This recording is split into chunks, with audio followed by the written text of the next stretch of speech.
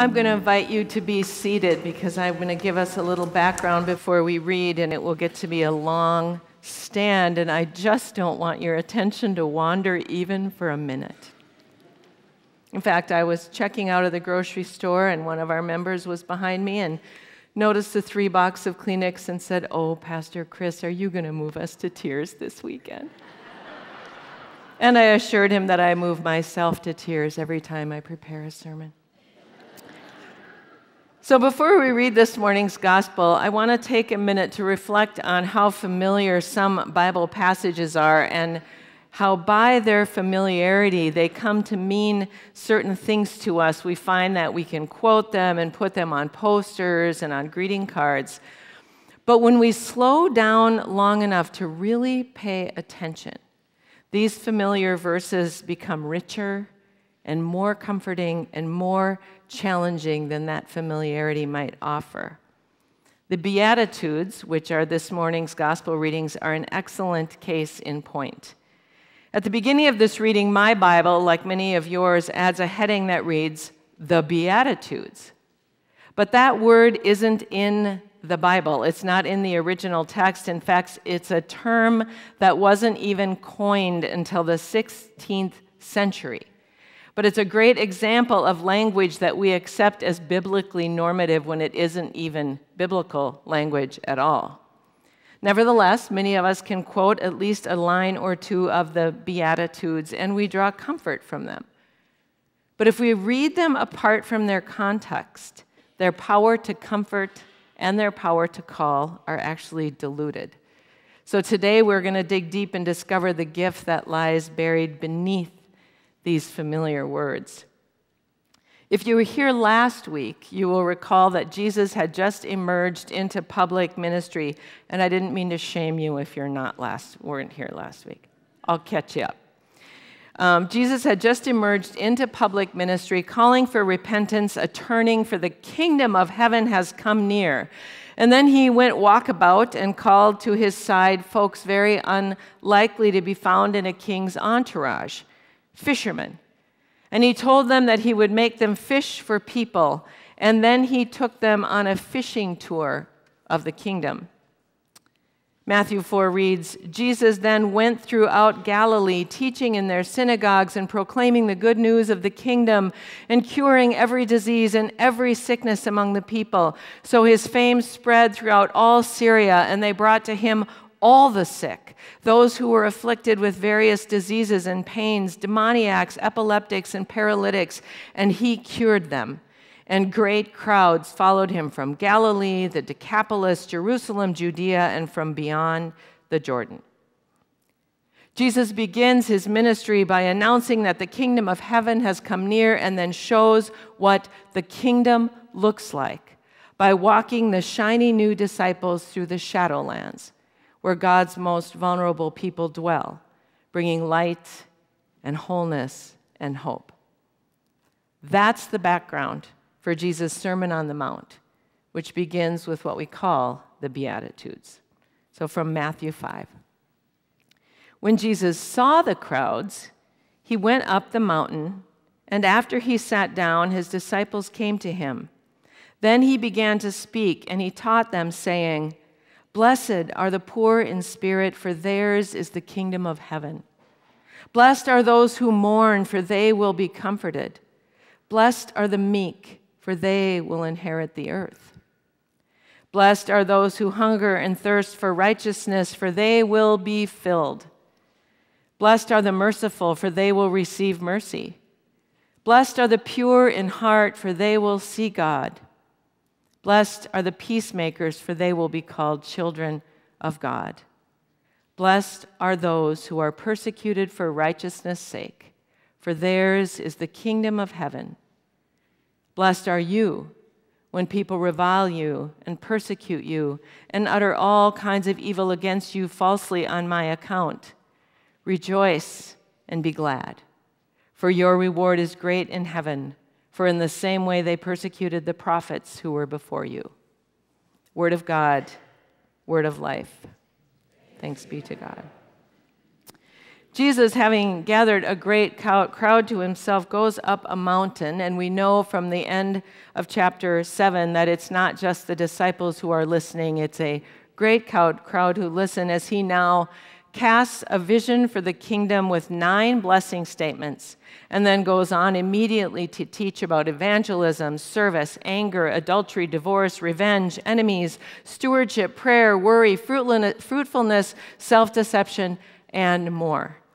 The Sermon on the Mount is a really long sermon. It's more than 12 minutes. This long teaching, which astonishes the crowds, begins with the blessings that will set the stage for the entirety of Matthew's gospel. These reassuring blessings bring great comfort to the hearers then and now, and they should.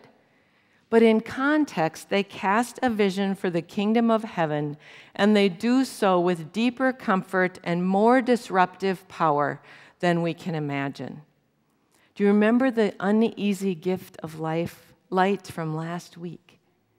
These blessings bring balm, and they bring disruption, which is appropriate coming from a God who calls for repentance, a turning and upending of business as usual. Followed by a great crowd, Jesus goes up a mountain. Although these are not big mountains, people who have been to the Holy Land will tell you you can see for miles in every direction. From this mountaintop, you can see the Shadowlands and the lakeside and the seats of power. Jesus speaks from the vantage point of the worldly reality of the people who have gathered to listen. And it's critically important that we remember that Jesus is speaking to those who live under a cruelly oppressive imperial rule. This imperial rule has its own hierarchy, and those to whom Jesus is speaking are at the bottom. These are folks who find no blessing in the current kingdom. And he says to them, "Blessed are you." Some Bibles translate this as, "Happy are you, satisfied are you." But some scholars argue for another translation of the Greek that maybe better captures just what Jesus is trying to impart about this disruptive new kingdom. And it would sound something like this: "In the kingdom of heaven, enviable will be the poor, because theirs is the kingdom of heaven. Enviable will be those who mourn, for they will be comforted." As Jesus and the people look across the countryside, they see those in power, those who live in comfort and status, those who are envied, those who are looked up to. And Jesus is telling the gathered masses that the kingdom of heaven, not a someday kingdom, the kingdom Jesus is bringing is going to be different. The social, religious, and political order will be turned on its head, and those pressed under the weight of other people's privilege will be lifted up to a higher place, an enviable place. Blessed, enviable will be the poor. From the shadowlands into the light, blessed are you. What's more, Jesus is speaking both to those with little power and those who have some power and energy and will to act. If you pay attention, I don't know what page it is. I can tell you. Is this the Bible we have in the pews? Is this the same one? If you want to go to page 3 in the New Testament, which is about 3/4 of the way back in the Bible, go to page 3. Down in the bottom right-hand corner, you'll see a big 5. We're going to open our Bibles today. Next thing you know, we're going to be putting our hands up over our head. Okay, now I got to find my spot. Okay, so the first 3 blessings, or enviables, name the reality of suffering in their midst. The poor in spirit, spiritual oppression, loss, and grief. The forced acceptance of their place in society, and the life-giving comfort of that the true kingdom will offer them. Those first 3 blessings name that pain. And the next blessings describe what will happen when the power shifts. In the kingdom of heaven, those who are looked up to, the blessed, the enviable, they will hunger and thirst for righteousness, not for power and wealth. Those who are enviable, blessed, looked up to will be merciful, not ruthless. They will be pure in heart rather than greedy and power hungry. They will be peacemakers, not colonized warriors. And if they are persecuted, it will be for their struggle for righteousness, not for their skin diseases, their gender, or their social caste. Jesus is speaking to people who have been robbed of all power, all autonomy, all hard-won resources. Among them are those who have only the strength to drink in these words of hope and promise.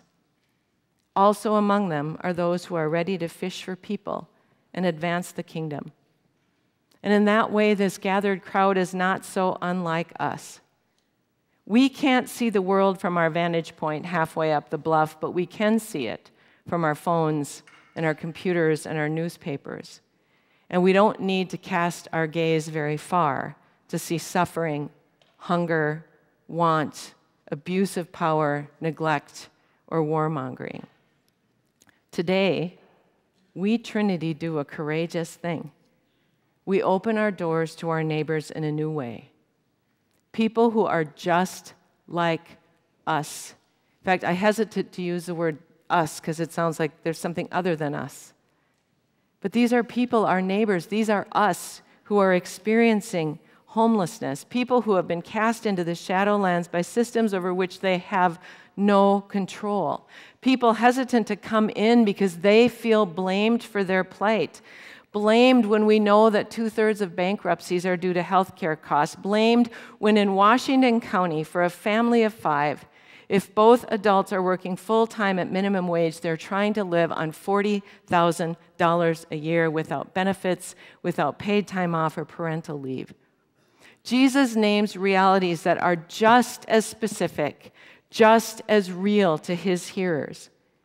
Jesus is also speaking to our neighbors experiencing homelessness, and Jesus is speaking to those among us this morning who hunger for righteousness on those struggling to survive.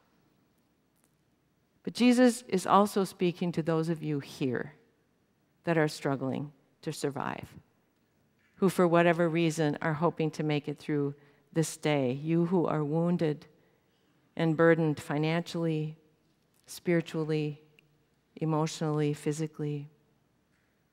Jesus is speaking to you too. Later on in Matthew, Jesus will quote Leviticus, and don't switch the slide just yet. I'll tell you when. Jesus will quote Leviticus when he says that the greatest commandment is this: to love your neighbor as yourself. My sweet dad often puzzled over this commandment. He would say to me, "Sis, how do we love our neighbor if we don't love ourselves to begin with? And how many of us really even love ourselves to begin with?" And my dad is right. Self-love, self-compassion is critical for us to find the power and the strength and the will to love our neighbor. We can't give from emptiness. But in that quote from Leviticus, did you know that the word "as" in Hebrew is the exact same thing as an equal sign? So you can put love your neighbor equals loving yourself. They're the same. One doesn't exist without the other. They are the same. Jesus starts with you. Blessed are you who are poor in spirit, who are sad, empty, hungry, lost, lonely. Blessed are you who mourn, who grieve a loved one, a bygone way of life, a sense of purpose. Blessed are the meek, you who have little strength to face the day, you who have been robbed of your sense of self and purpose and dignity. You are the kingdom of heaven. You will find comfort. You will be made whole. You will know abundance of life. God sees you, knows you, loves you. The pain and the loss that you feel now is not your only truth. It is not even the most It is not even the most powerful truth. It's just part of the truth. Jesus masterfully includes everyone in this list of blessing. You who ache for healing and you who long to be healing. Jesus offers both balm and boldness. Jesus nourishes the poor in spirit and offers nourishment for the eager and the spirited who are ready for the long upending work of the kingdom of God. Jesus invites us to full participation in the kingdom of God regardless of our capacity, our energy, our situation, as those who give and receive. This morning, later in the service, as you greet one another, try a courageous thing. Call one another blessed. And not in the hashtag blessed way of pop culture, but in the tender way of acknowledging the unique place you each occupy as Jesus blessed on the mountainside. Let your greeting offer both solace and encouragement, and each receive from that blessing what you need most to hear, knowing that we are all part of the same kingdom of hope and life and light. Rejoice and be glad. Amen.